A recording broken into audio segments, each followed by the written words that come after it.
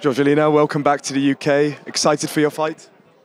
Sí, sí, ¿estás preparada para la pelea? Sí, sinceramente estoy bien. Yeah, she's feeling very good. Yeah. Have you been studying your opponent, Raven? You know, last time out she put in a destructive performance. Is that something you've been looking at?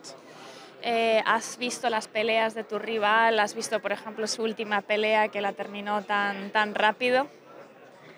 La verdad que no soy mucho de mirar las peleas de mi contrincante, que siempre es lo que digo, pero bueno, en este caso vi un poquitito de Raven la última parte solamente para ver su contextura física y bueno, eso.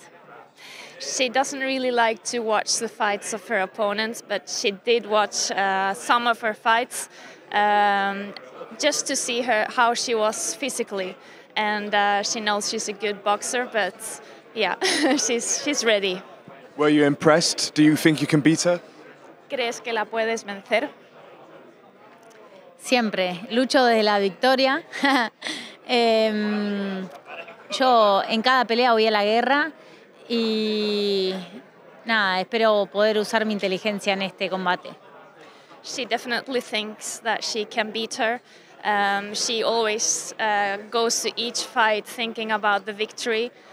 She's always prepared to go to war, and she knows that her intelligence will give her the way to find the victory this time.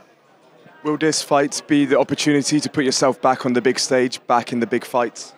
¿Crees que esta pelea te va a abrir el camino para llegar a peleas más grandes, a plataformas más grandes?